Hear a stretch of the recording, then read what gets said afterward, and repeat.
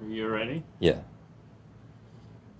When I opened the HUD office in Chicago in 1980, one of the first things that we had to do was to go out to all the regional offices and get all of the files. And when I got the Atlanta files on the North Carolina Indian Housing Authority, the Greensboro office had allocated $9 million to the North Carolina Indian Housing Authority. And the money had not been obligated, so there was a move within HUD to have those funds recaptured and allocated to other tribes. But I fought very hard to make sure that that did not happen. Then a couple of years into the program, I received a call one day from a congressman from Western North Carolina.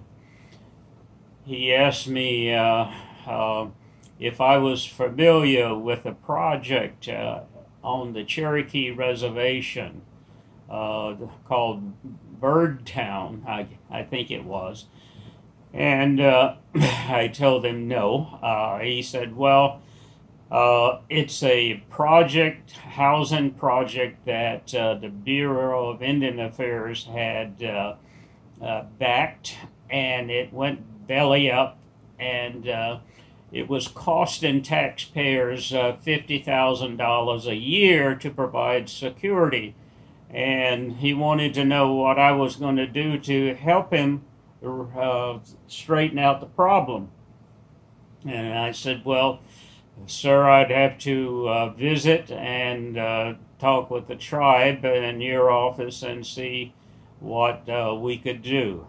And I did make a visit to Cherokee and looked at the project. There was, I think, 3 or 4 single-family units, and then I think it was like 80 apartments, and in various stages of completion and so forth. And in sitting down with the housing authority, the Qualla Housing Authority, and my staff, and also Bruce Jones, I informed them that we were going to recapture $2 million of that $9 million and allocate it to Cherokee to finish those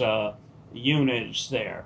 And that was on 9 million that was allocated to the Lumbee tribe. That was allocated to the Lumbee tribe. So the Lumbee tribe back in the 80s did a noble thing and provided help to the Cherokees. Mm-hmm. And I think it's important that Cherokees remember this gesture that the Lumbees made.